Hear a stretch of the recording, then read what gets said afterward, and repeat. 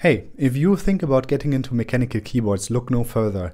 Today I want to explore with you the Keychron K3 version 1. I have it over 2 years now, so it's a long-term review, and I will give you some pros and cons in the end of the video. So I kept the box now for over 2 years, and let's take a look what's inside.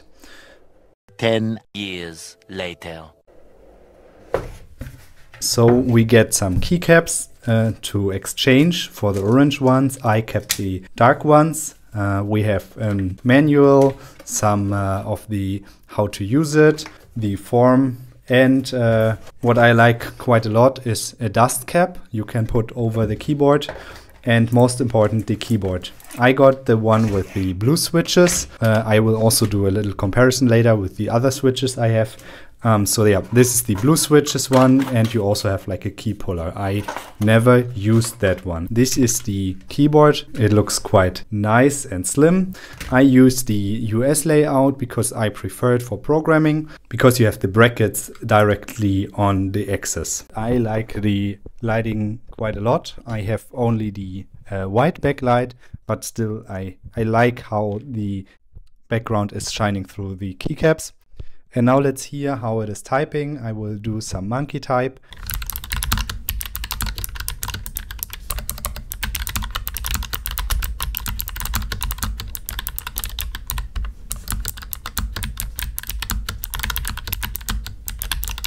As comparison, let's hear the brown switches from the Corne keyboard. And if you are interested in the Corne, take a look at the other video how I build it and on my long-term review.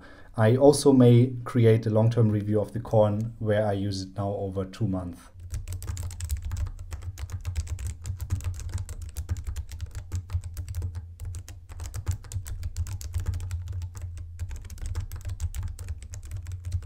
And for the last comparison, I will use the red switches just as a comparison for the sound.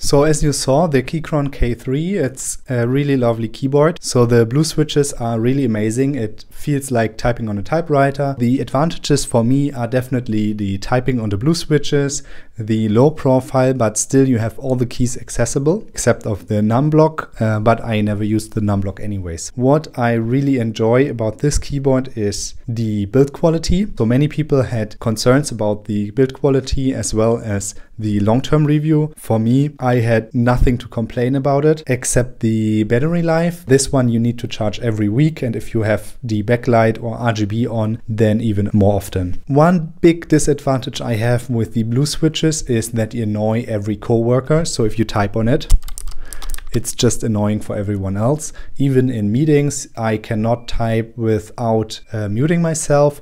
There's a software, it's untackled or unclicked or something that removes these clicky sounds from your microphone. And now I switched to the Corne keyboard I built 2 months ago. So if you're interested in it, take a look at the other video. And that's why I'm not using the K3 anymore. I also have the K12. The advantage of the K12 is that it is way more silent, but it is a 60% layout, and I'm not really happy about the positioning of the arrow keys. So if it's not on HJKL, so like the Vim motions, it does not make sense for me. The 75% on the other hand is quite nice if you are a beginner and if you are new to mechanical keyboards. If you prefer the more ergonomical ones and more like customizable ones, I highly recommend checking out the Corne video. If you liked this video or learned anything about it, I would appreciate a like or subscribe.